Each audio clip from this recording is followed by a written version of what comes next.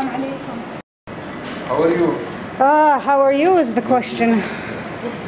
Doing my last tweets. Were you there at the court this morning? I was not there. In fact, I was not expecting that. I would think maximum. I wasn't expecting also they convict me, because there is no case, and I think it's because of the tweets I made past few days, criticizing the king and the prime minister in a very direct way. That's the cause of the sentence. So they sentenced you for an old tweet, but you think they're taking revenge for recent tweets? Yeah. Because they put me in jail for almost 2 months before. They thought that that is enough to make me quiet, to keep quiet. But they realized, no, that was not, did not keep him quiet. They don't know Nabeel. They don't know Nabeel.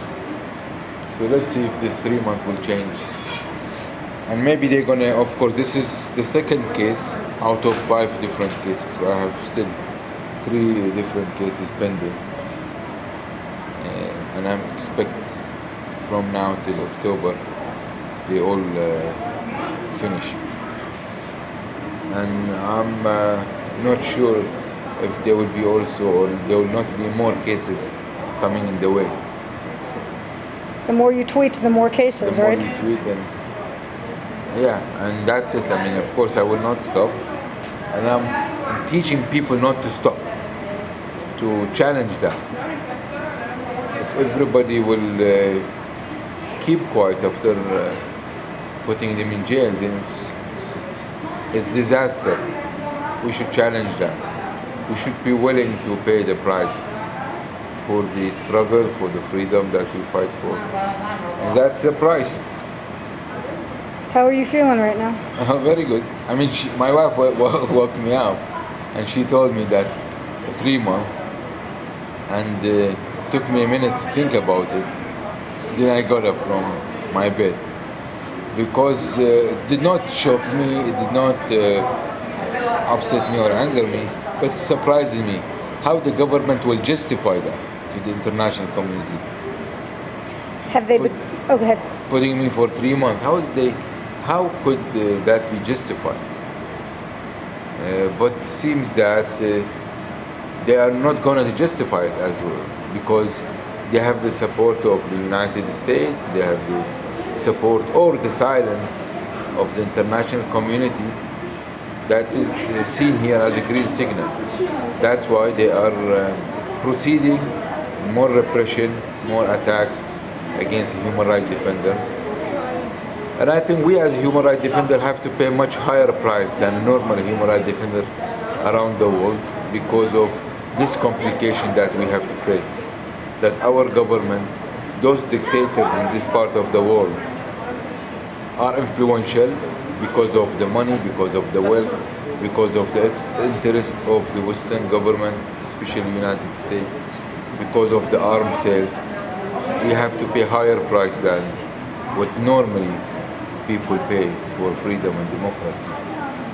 Because you will not hear much about what's going on here, as much as you will hear things happening in different countries. But we are determined to continue, committed to continue our struggle for freedom.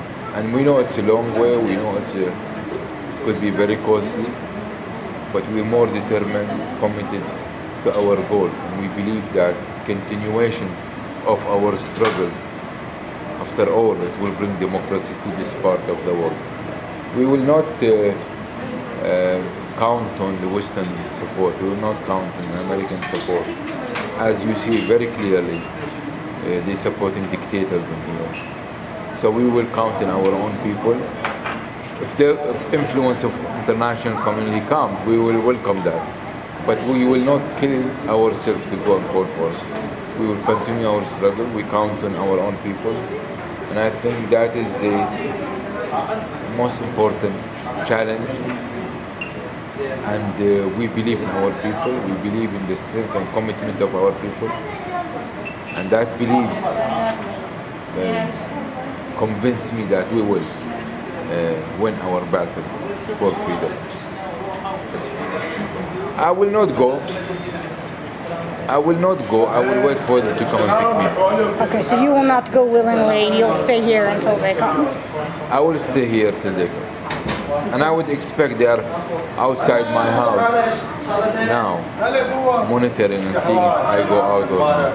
There's a helicopter outside your house for sure. Helicopter from the verdict, from the moment of the verdict, were all around my house. The ruler, dictators of this country, they think that by imprisoning me is an end of an era. And they're going to silence the nation. But I think it's a beginning of an era of our struggle. And the determination I've seen among people convinced me that's a new era. And there will not be an end for our struggle. And the coming few days and few weeks will prove that what I'm saying, if it is right or wrong.